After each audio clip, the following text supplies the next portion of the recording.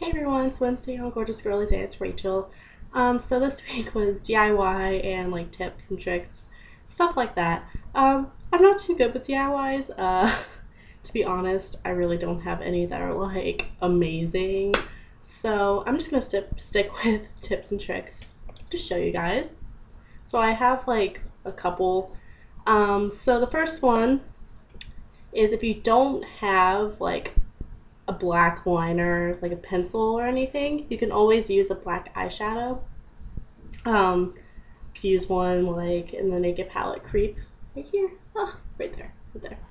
And you can just wet a pencil brush and just use it on your waterline, and it works really well. I feel like I really prefer using shadows on my waterline as opposed to pencils, just because I feel like it stays on longer. So that's my first trick.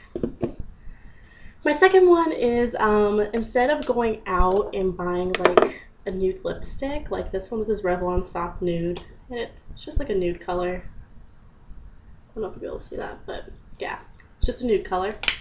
All you have to do is take a chapstick of sorts. I use Carmex. This is used to prime your lips. Then you can use any concealer. I use my Collection 2000 Lasting Perfection Ultimate Wear Concealer.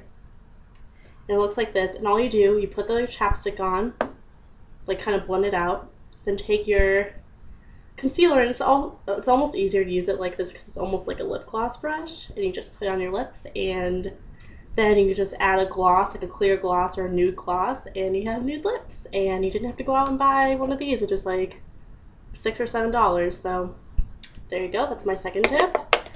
My third one is I think I dropped one. Anyway, my third one is instead of going out and buying cream blushes, because cream blushes are really like good for the summer.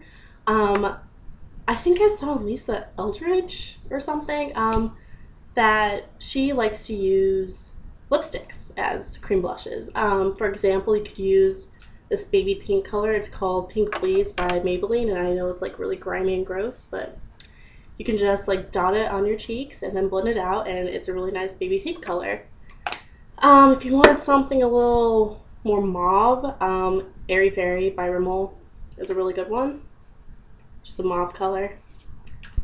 And then also you could use Kiss by Rimmel as well. It's like a hot pink. I don't know if you'll be able to see that, but it's hot pink. So you can do this. Blah, blah, blah. You can do this with a lot of lipsticks.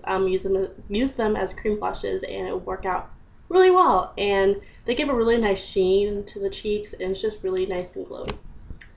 So that is it. I hope you guys enjoyed, and I know my tips are kind of lame, but I hope it helps someone out.